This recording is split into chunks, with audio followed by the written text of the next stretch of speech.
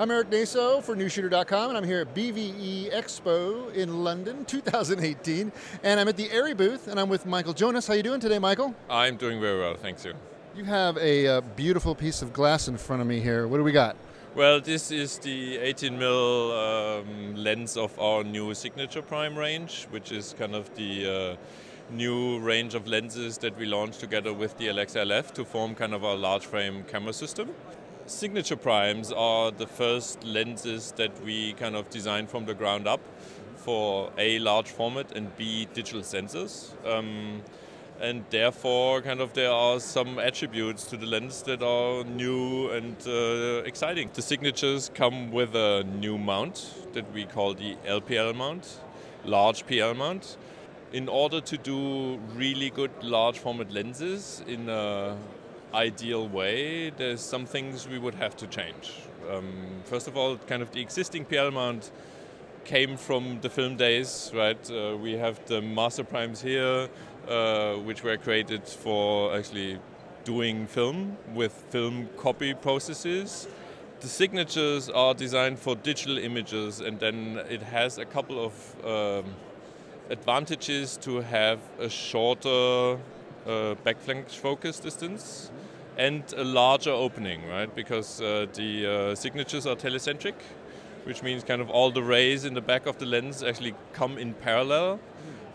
Which is something that you actually want for high resolution sensors, because otherwise you get like color fringing and maybe even vignetting at the edges, because kind of the micro lenses on the sensor are kind of optimized for orthogonal light. So that's taken care of, and in order to achieve that, we had to use kind of a larger mount. It was a kind of a long discussed kind of topic for us, whether we would like keep the old PL mount or kind of go for a new LPL mount. But at the end we said, well, okay, in order to do it right, you actually would need a mount like that, and who else would actually push that kind of mount if we wouldn't do it? Now, would it be able to work with an adapter on other cameras that are, say, full frame? Well, yes, we offer kind of the LPL spec to kind of all the camera manufacturers. Kind of there is a, let's say, symbolic license fee attached to it, but it's not kind of that doesn't have any economical reasons, right? It's more like in order to have a contract in place. The majority of the market actually will offer the LPL at least as an option, right? I think it is very interesting for lens manufacturers to actually design lenses because it has some beneficial consequences to the lens design if you have a bigger opening in the back, right? So makes sense. Now it also has a few unique features as far as the front and back elements. Well, yes, kind of. First of all, kind of the lenses are pretty much the same size as the Master Anamorphics. They are a little bit longer than the Master Primes, but they are a lot less heavy. That surprised me, because it looks heavy, but it's not heavy at all in the hand. The aha effect is always if you kind of take the lens and give it to somebody, and they're like, "Oh, this actually weighs nothing." So it's not a two-hander. No. It's very easy to handle. It will actually work on gimbals very well because it's not as heavy, right? So it is definitely something you will be able to use on a movie. Yeah, well, this is mostly due to better lenses and using magnesium as the material for the lenses. And, well, kind of the lens has some additional features to it, right? So, like with the Master Anamorphics, you will be able to swap the front and the back lens elements. Like if they want more flare, they want more characteristics. Yes. They can actually, we will offer a flare set, but they can also actually go ahead and decode the lenses and actually turn them into whatever they would want to like. So that adds a lot of versatility in order to define the look of the lens. The look of the lens is actually generally super sharp, but it has in the very high end detail, it is kind of it has the right drop-off point, so that like skins and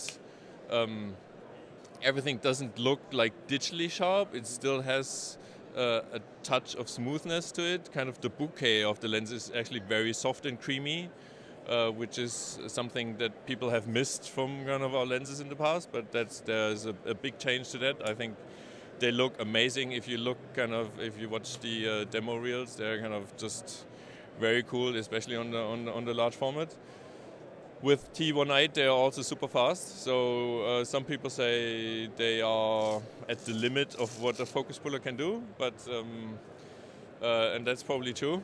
But focus pullers are going to be really earning their money with these full format. But on the other hand, actually, the T1.8 makes them super versatile because kind of there will be an LPL mount for the Mini as well.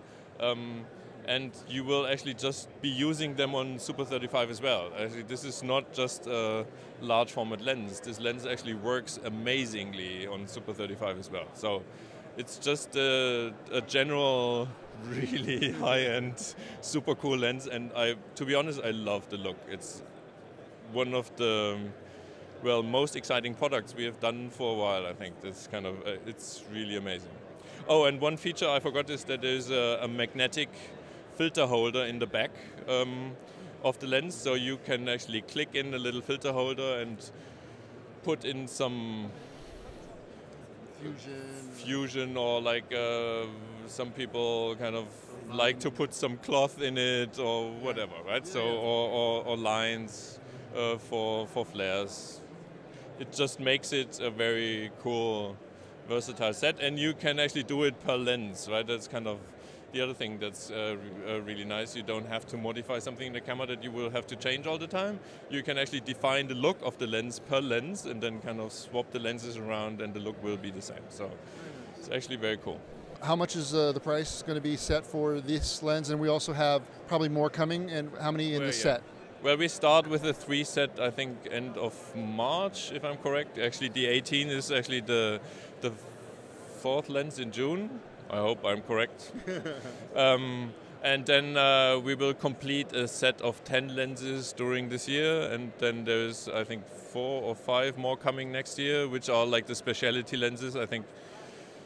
On the wide and the long end? Yeah, the wide and the long. They won't, like all the lenses this year, I think, will be T1.8.